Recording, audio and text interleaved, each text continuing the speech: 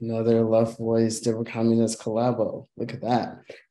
I wanted to just before I start the presentation, say in advance that I want to keep it as short as possible, but help put enough elements in my presentation to be the basis for a really good discussion.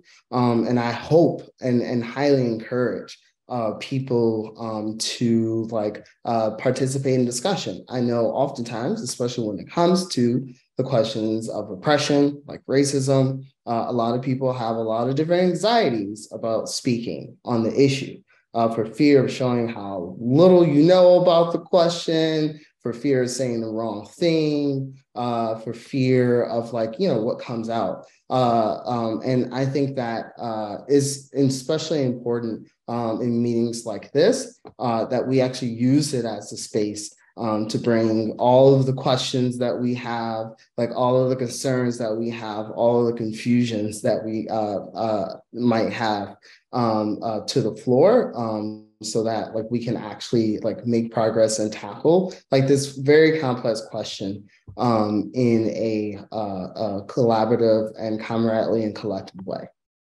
So with that, I wanted to just open up by saying that is interesting for this event to come off of the heels of the tragic death and the brutal death of Tyre Nichols, or not off the heels, but after what was a very high-profile death that followed a number of other high-profile deaths, like the activist Tortuguita in Atlanta, and the death of, I think his name is Keenan Anderson, who was the teacher who was killed in California. And I think that with the death of Tyre Nichols and the other folks that I mentioned, and the kind of public outcry showed is in a sense the specter of 2020, and how strong that movement was, how dynamic and transformative it was, and how it created a set of conditions and political dynamics that was able to challenge and delegitimize sectors of the state, namely the police. But because there is an absence of a national organization that represents the movement itself, politically independent of the Democrats and the Republicans, the Democrats were able to respond by giving out a few important but insignificant concessions, by firing the police officers who killed Tyre Nichols. And it meant that Joe Biden was able to invite the family of Tyre Nichols to the State of the Union address, where he got to deliver a very milquetoast speech about police brutality and the need for the George Floyd police reform bill to pass, which is not, by the way, the main demand or slogan that came out of the movement. Those demands and slogans being defund and abolish, right? And so the absence of a political alternative meant that the Democrats were able to step in and co-opt and push down that anger and dissent. And what that means is that for revolutionaries, the question that the struggle for police brutality and the struggle for Black liberation brought up, and that was brought up in 2020, is still alive, though highly demobilized, and that is crucial that we develop a revolutionary perspective to engage, in this conversation, in those dynamics that are still playing out. For the Marxist movement, we have long identified the importance of taking up issues of oppression, which are linked but different from the issues of class exploitation. And yet, the history of our movement, and indeed the history of class struggle, shows the difficulty of tackling and engaging in this most challenging and changing dynamic question. While there are many subjective failures on the part of the Marxist movement to tackle the question of oppression in a serious way, or to understand the dialectical and interdependent link between oppression and class exploitation, there are a number of objective factors that make it challenging, factors that require us to study and engage in the history and social phenomenons that make up the conditions of oppression. And to illustrate that point, I just wanted to read a little quote from Engels, who, in a letter to a supporter, stressed that, one second, let me grab it real quick, sorry, that it is absolutely important that all history, this is the quote, all history must be studied afresh. The conditions of existence of the different foundations of society must be examined individually before the attempt is made to deduce from them the political, civil law, aesthetic, philosophic, religious, etc. views corresponding to them. And that's just a way of saying that, like, it is not enough just to use the jargon of materialism or dialectics to attach to questions and to call them like done. I think that like too much of the positions that the left adopts is not based on systematic study of political dynamics, but moral proclamations with Marxist terminology and generalized knowledge. And I understand the disdain that many people have, especially folks who've been part of the academic left or having to deal with, abstract intellectuals who are allergic to the class struggle. But that can't be a reason to adopt an anti-theoretical approach. It is not enough just to use the word theory, but for us, we have to do the theoretical work, which is one of the reasons why I think having a revolutionary publication is a big part of how we do revolutionary work. And just to say, like, what I tried to do in the editorial that I wrote for Black History Month is to deal with like the existing dynamics as they are, like as factually as possible. Because I think that is, again, really important that like we not rely on, again, moral proclamations to deal with injustices and inequality. And I get it as an activist, is good and right. To not feel like you need to be an expert on racism in order to denounce it and take a position. But there's a limit to that being a practice.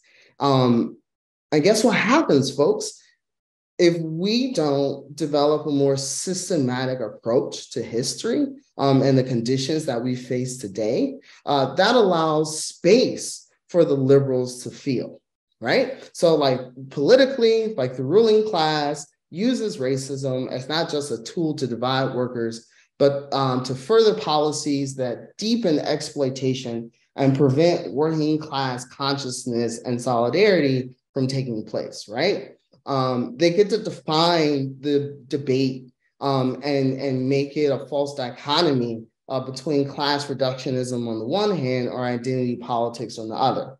And the only way that like we can combat that effectively, right, is through like a systematic approach where we're putting forward like concrete analysis, like of like how these dynamics actually play out. And one of the ways in which I think is important for us to do that is by showing concretely who the working class is, right? And one of the things that like I made clear in the article that I wrote is that the working class is Black, like Black as hell. But so too is a large percentage of the people who are unemployed and incarcerated. And so, like, what's so interesting is that, like, the capitalists are able to do two things. One, like, use the material means obtained through imperialist plunder to give the American working class a general, like, a better standard of living than what most folks around the world experience, right? And couple that with like racist stereotypes, they get to determine and shape like who the working class is, right? Like when you hear the word working class, and oftentimes when people are talking about the working class, they rarely refer to who the working class is and the diversity that is part of, right? And the only way for us to like fight like against that like propaganda is to show like factually to people like who the working class is. And I think that's important for two reasons. One, because it helps us increase working class consciousness by like showing concretely like who people are and what their relationship to labor is and what it means for them to be exploited, and also who's part of that process, right? And how like the working class is like multi ethnic and multi-gendered, right? But I also think that it's our way of concretely showing people where like their power lies, as people whose economic activity is foundational to the development and the maintenance of capitalism. And I think that's incredibly important when we're talking about questions of oppression, because we have to make it clear that actually people's power does not come from being oppressed, or the level or intensity upon which you experience oppression is not the equation for what your social power is. If Black Lives Matter wants to achieve like the goals of defunding and abolishing the police, that it has to understand the police in the context of a system that is ran off of exploitation of labor, and that uses oppression to like maintain that system. And so it paints like a real concrete picture of why it is necessary to have the working class. And this isn't to dismiss the social power of mass mobilizations or social movements, but it is in reality not only to point out some of the limitations of those movements, but also like how like people who are participating in those movements can use their relationship, their like strategic place in labor, especially since so many of the people who participate in these struggles are working class, to like achieve like the goals of the movement, but also to think about what it means to wrestle with demands that challenge in reality like the whole foundation of the economic and political system, right? And what it requires to change that.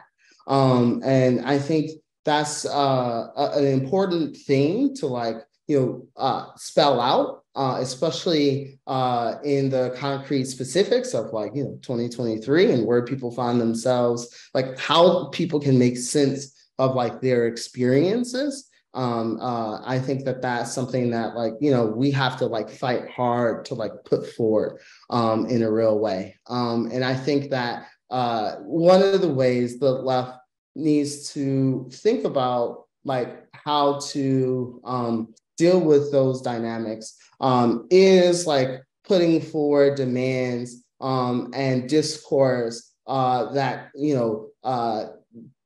like points to the need, like for the working class and oppressed to have its own political organizations, its own like organizations of like combat and struggle. And I think we have to like, not just like call out the Democrats and Republicans as institutions that can't like represent like the working class and oppressed, but why the working class and oppressed like need to develop political organizations like a party for the working class that deals with like the issues of like exploitation and oppression.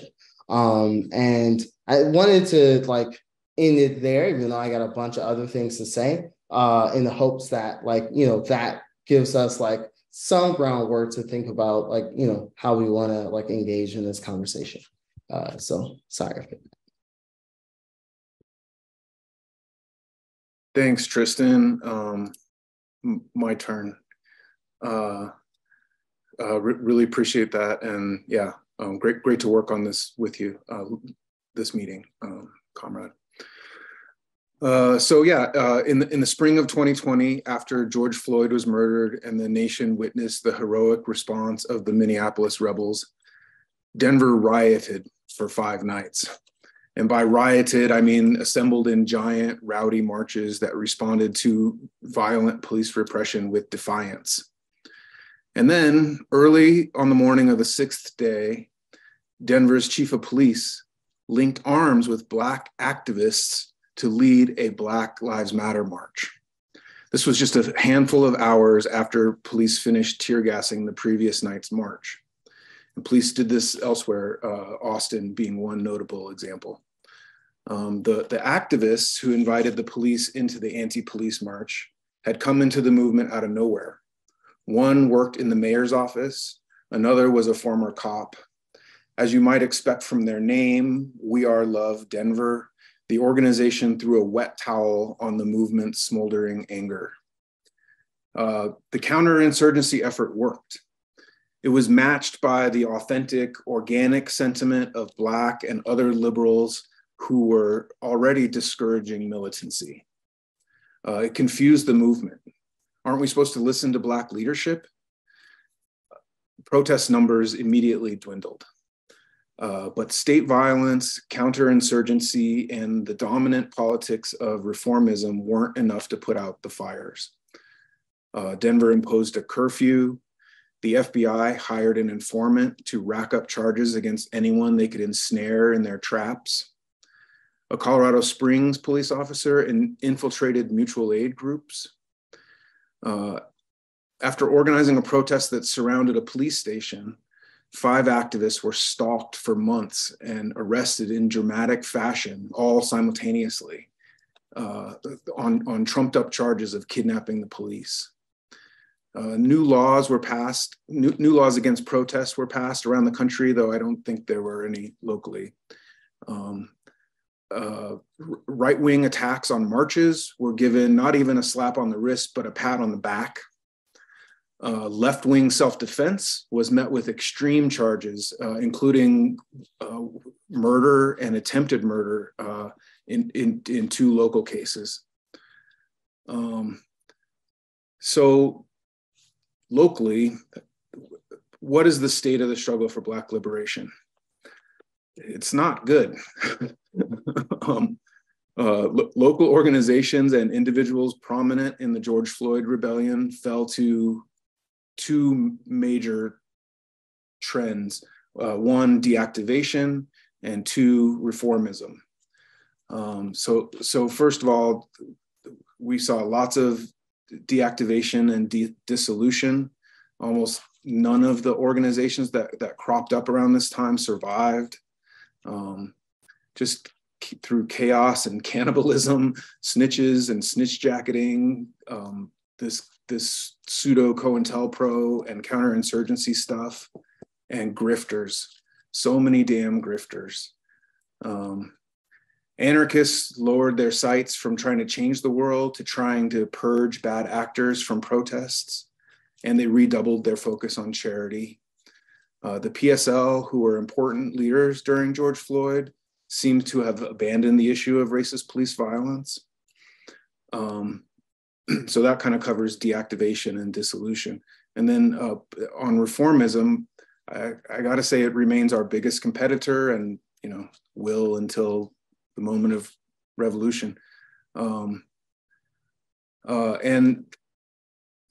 it's the 3 main institutional expressions of reformism, I would say, are electoral politics, the NGO complex, and the labor bureaucracy. And all 3 had their role to play in the neutralization, I guess, of of the Black Lives Matter movement. Regarding electoralism and NGOs are kind of tied up together, but activists sought office, are seeking office, activists from this movement, and canvassing for Democrats, self-identified abolitionists formed nonprofits to reform the police by working with them. As the first Black Lives Matter movement waned, a prominent Black-led BLM organization created forums for people to get to know the candidates for the district attorney at the time. And they ended up enabling the eventual winner of that race to position herself as a racial justice DA, as if that's not a contradiction in terms. And years later, of course, she has proved to be quite the opposite. This time around, they organized similar forums for mayoral candidates. And one of those mayoral candidates is a former high-profile protest leader locally, who we had a relationship with for some time, but more recently, we had an argument about just the slogan "defund the police," which was considered too radical for his campaign. Let's see, the DSA basically stayed out of the fight locally. They had no organized presence in the streets here. We hear that they accepted the liberal identity politics view that said that they had no standing because they're a predominantly white organization. We also know that fighting oppression is considered a distraction from bread and butter class-wide issues in this class reductionist brand of socialism that they practice. And then regarding the labor bureaucracy, can't let that get away without getting a couple jabs to the gut. Perhaps because they recognize the importance of organized labor and political activism, activists from the DSA, CPUSA, and the PSL locally have insinuated themselves into various union bureaucracies by taking paid organizing jobs. But this is another top-down shortcut to political influence. It just doesn't work. So meanwhile, cops keep killing. Anger continues to bubble underneath the surface. That specter of 2020, as Tristan called it, is right there. But the state manages it via a mix of repression and concessions. The conviction of Derek Chauvin in early 2022 and the charges against some of Tyre Nichols' murderers, the white one still hasn't caught a charge as far as I know. Those convictions and charges had a demobilizing effect on the movement. And I think that's why they happened in a sense. But fake concessions can be just as good as real ones. Remember how increases to annual police budgets were billed as defunding because they were smaller than the originally planned increases. In Colorado, Democrats and NGOs teamed up to end qualified immunity. That's what grants cops immunity from civil lawsuits. And so all the headlines read, Colorado ends qualified immunity, and local activists were repeating it. But the new law actually only ends 5% of qualified immunity, or up to 5. It's $25,000 or 5%, whichever is less. But that passes for meaningful reform. So all in all, the George Floyd rebellion brought massive leaps in consciousness. 54% thought the burning of the Minneapolis police station was justified, but minimal advances in the organizational expressions of those leaps in consciousness. When millions rose up for Black lives, millions of minds opened up, however briefly, to new paradigms. Why is this country so damn racist? Why are none of the proposed solutions working? As revolutionaries, we want to see those questions run deeper and deeper until they grasp the root. We attempted to meet that moment before the window closed again, because consciousness retreats along with resistance. But we were woefully unprepared to have a mass effect. How can we do better next time? I think that's one of the underlying questions for tonight. As fellow Marxists, we fundamentally share Left Voice's analysis of oppression and exploitation. I would say Marxism seeks not to separate exploitation from issues of oppression, but to show how they are connected and to show how the solution to one cannot be separated from the other. Racism arose to justify chattel slavery, the worst imaginable historical instance of both exploitation and oppression. And it has continued in order to justify continuing inequality, as well as to serve another purpose useful to capitalism, to divide and conquer the multiracial working class and to blunt class consciousness. Racist ideas don't spring from the hearts of born racist and will die racist white people. They come from and prop up the economic organization of our society. Their acceptance or rejection is contingent on any number of factors, including the fight back of the oppressed and the efforts of anti-racists. The Denver communists are dead set on being one of those factors. We never decided it per se, but after 8 years in the movement and working with justice families, those who have lost a family member to police murder, we have committed ourselves to a permanent orientation on anti-racist and anti-police activism. Why? Well, I would say, first of all, out of solidarity, out of a recognition of an interconnectedness that is hidden by the ruling ideas. As Marxists, we recognize that all members of the working class have an objective material interest in fighting all forms of oppression, including those who don't experience them. We also recognize the explosiveness of racist police terror. Perhaps more than any other issue, it has the power to tear this godforsaken country apart and to tear open minds.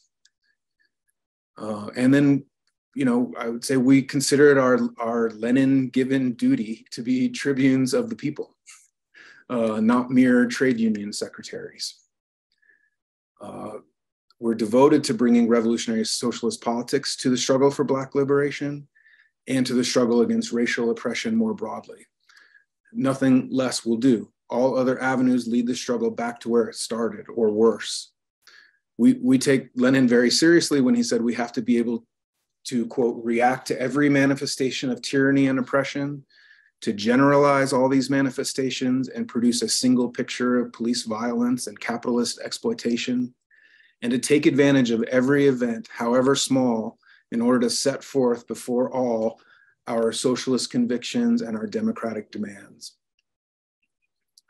So likewise, we are also devoted to making the struggle for Black liberation central to the fight for socialism.